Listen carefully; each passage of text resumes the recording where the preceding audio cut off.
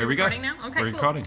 So we took a look at, we were really moved by Ahmed's story, and I think it's because we had Meha here, and I was here, and we do a lot of work with virtually connecting, and so Meha was even saying that, she felt like he was making a case for virtually connecting in a lot of ways. But as we started talking about it, we talked about the importance of presence and connecting ideas and human networks, and those networks of ideas, and that focus on relationships especially, and that we wanted to demonstrate, there are many levels of networks and connections and presence and the exchange of ideas and levels of capital, intellectual via ideas, human via levels of connection, and connectivities.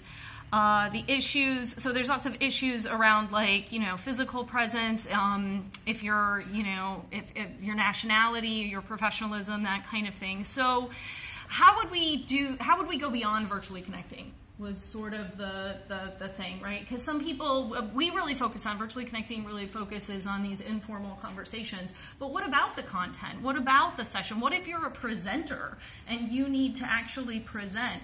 And so we talked about the fact that you need that buddy, right? You need that person, even if it's we've even brought up like some of the telepresence robots that we have out there. And so you might not have a body.